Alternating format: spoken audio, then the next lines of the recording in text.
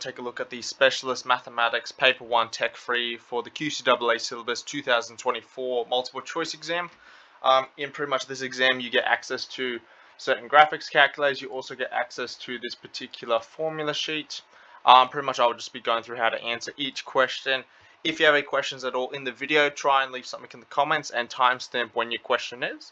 But otherwise, let's get straight into it, okay?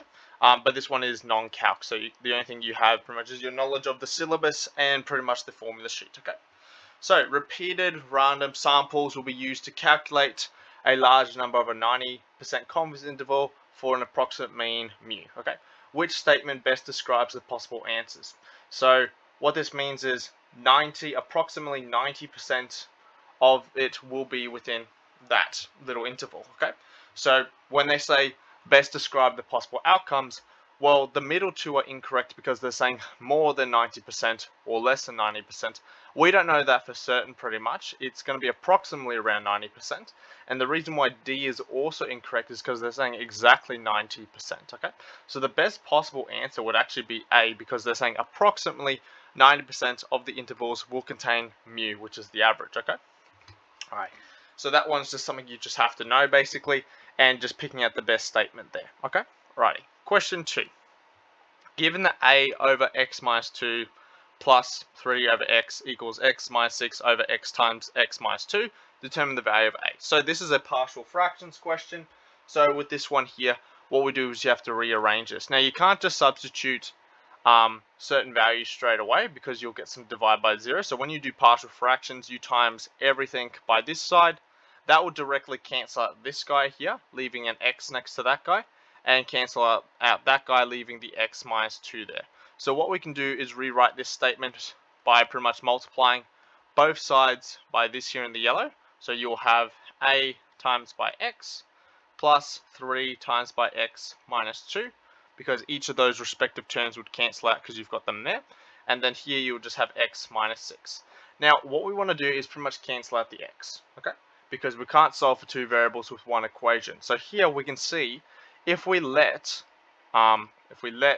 x equal 2, this term disappears straight away, okay? And then also all the other terms would disappear. Now technically you could sub in any x value if you want to, but I'm just going to choose x equals 2 because sometimes they might have another unknown here on a different test. So if we go x equals 2, we'll have 2 times by a plus effectively 0. And then here you have 2 minus 6. So 2a equals negative 4. Therefore, if you divide both sides by 2, a is going to be negative 2. So your correct answer here is B, negative 2. Okay? Alright, let's take a look at the next one. Alright. Consider the proof of the proposition using mathematical induction. Within the proof of the inductive step, the proposition for n equals k plus 1 can be expressed as. Okay, so what we've got to understand here is sum notation. So the thing that would change when we put in sum notation would be this, not the j, because the j is standing for each of these values we're plugging in, okay?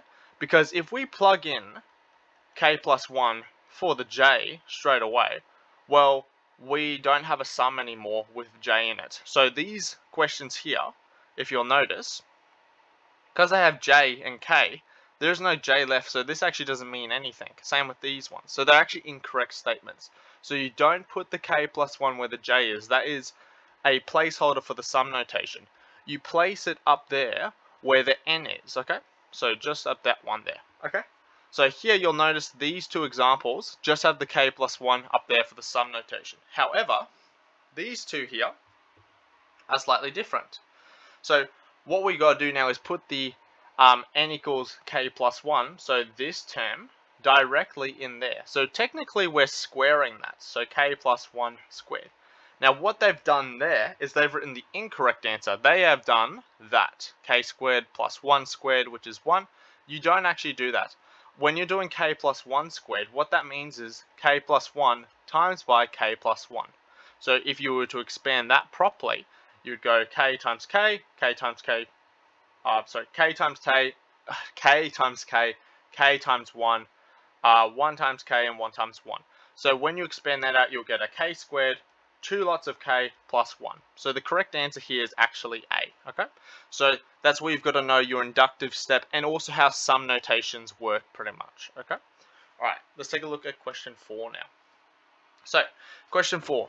A plane contains the point 1, 3, 1 and the normal to the vector I plus j plus 2k.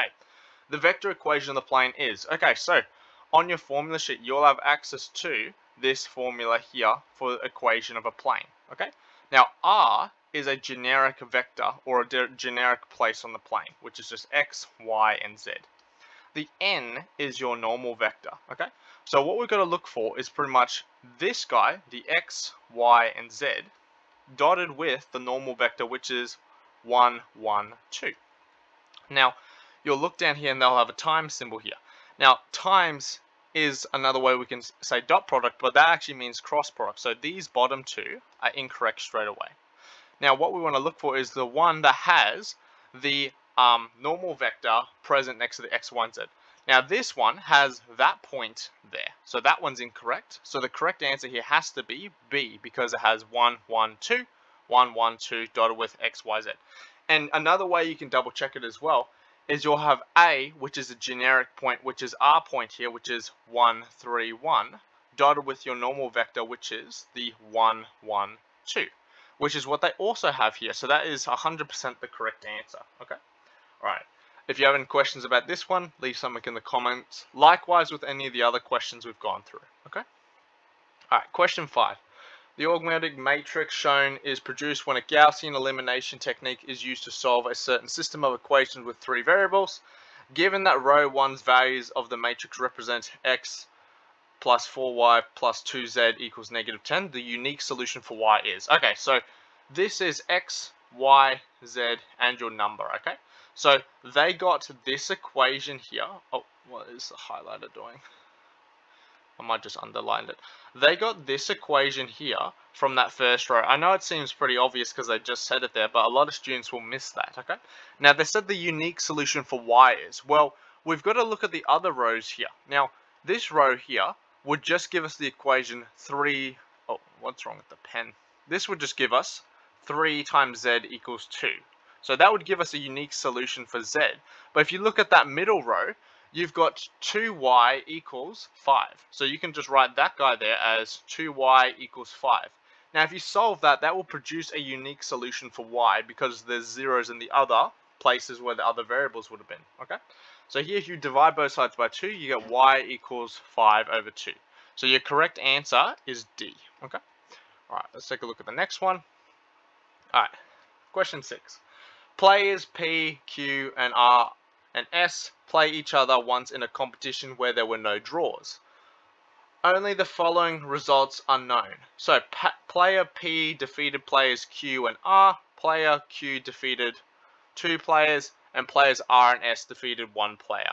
Based on the results, a dominance matrix was constructed as shown below. Okay, now we can work out all this information regardless of the dominance matrix. So what you do is just draw pretty much the players as little dot points, okay?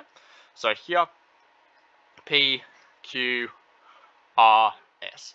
Now, we're going to draw an arrow to whoever player defeats who. So here, player P defeats players Q and R. So we're going to draw an arrow facing to them. So those are the players that person has defeated, okay? Now, Q has defeated 2 players. Now, you're not versing a player more than once. And there's only 2 players he hasn't versed. That is R and S. So Q has also defeated R and S. Well, that's the information we've got in there. Players R and S defeat 1 player.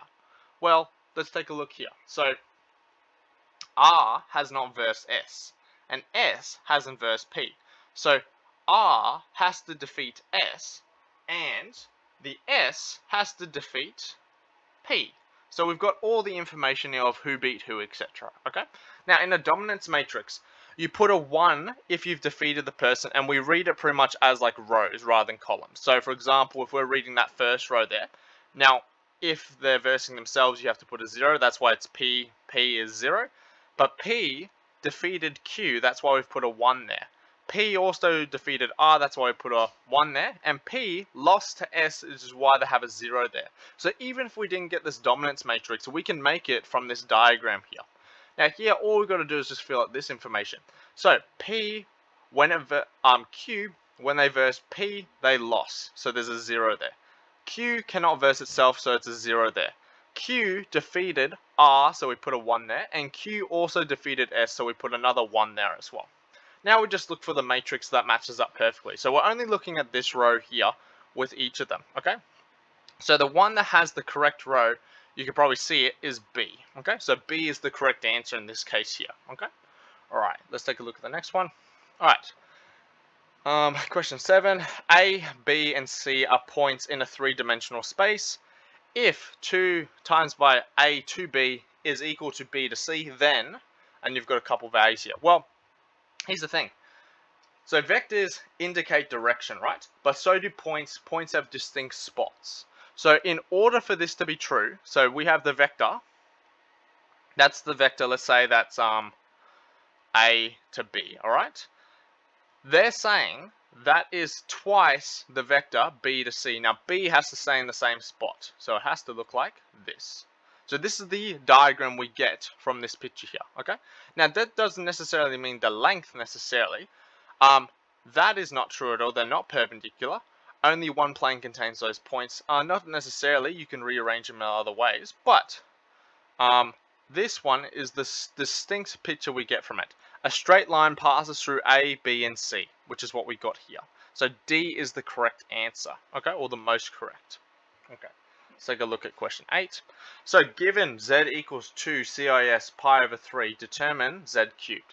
So this is pretty easy. All we have to do is cube this guy here. So 2 CIS pi over 3, getting all cubed. So here, CIS theta stands for cos theta plus, if it loads, I don't know what's wrong with the pen today, plus I sine theta, okay? Now what we're going to do is use de Moivre's theorem. So de Moivre's theorem means we pretty much put that power up there, and we multiply that power by the angle here. So if we're simplifying this expression, we've basically got Z cubed equals 2 to the power of 3 CIS 3 times by pi over 3.